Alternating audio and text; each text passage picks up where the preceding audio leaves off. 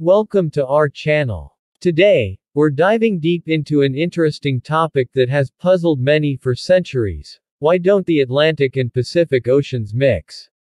As you may know, the Atlantic and Pacific Oceans are two of the largest water bodies on Earth, covering a staggering 80% of the planet's surface.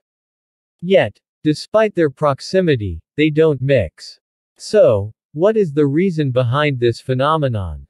Let's find out. Firstly, it's essential to understand that the Atlantic and Pacific Oceans differ in their physical and chemical characteristics. The Atlantic Ocean is warmer, saltier, and less dense than the Pacific Ocean. Conversely, the Pacific Ocean is colder, fresher, and denser than the Atlantic Ocean. This difference in density plays a crucial role in preventing the two oceans from mixing. Layers of water in the oceans can have different densities due to differences in temperature, salinity, or pressure. When a layer of water has a higher density than the layer beneath it, it forms a boundary called a thermocline. The thermocline acts as a barrier for water mixing by preventing the water above it from sinking and mixing with the water below it. Now, let's talk about the differences in salinity levels between the two oceans. The Atlantic Ocean has a higher salinity level than the Pacific Ocean. The reason behind this is the Atlantic has more evaporation than the Pacific. The evaporation causes the water to become more saline while leaving the salt behind. The Pacific Ocean, on the other hand, has more precipitation than evaporation. This results in a lower salinity level. The salinity difference creates a phenomenon called halocline, which is another barrier to mixing. The halocline occurs when there is a sharp gradient between two layers of water with different salt concentration.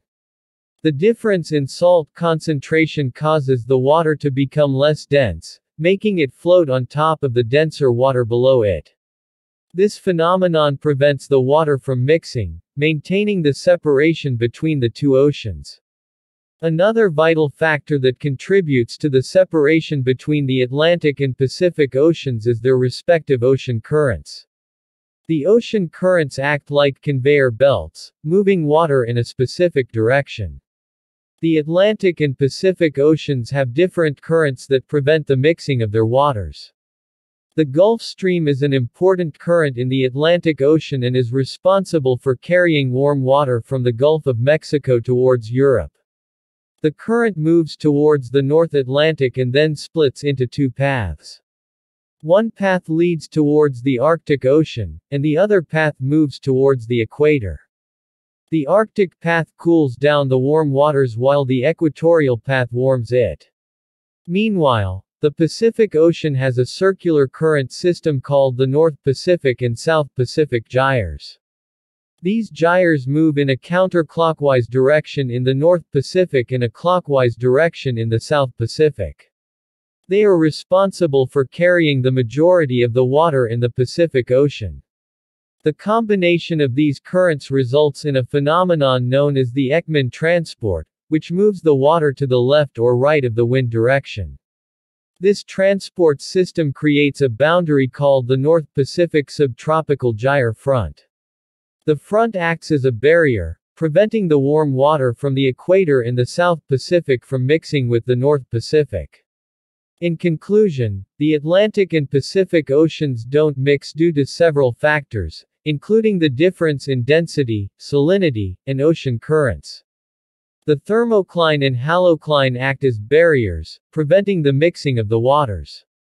The Gulf Stream and North Pacific and South Pacific gyres carry water in specific directions, creating boundaries that prevent the waters from mixing. It's fascinating to see how nature works in mysterious ways, and we hope this video shed some light on this intriguing phenomenon. Thank you for watching. Don't forget to like and subscribe to our channel for more exciting content.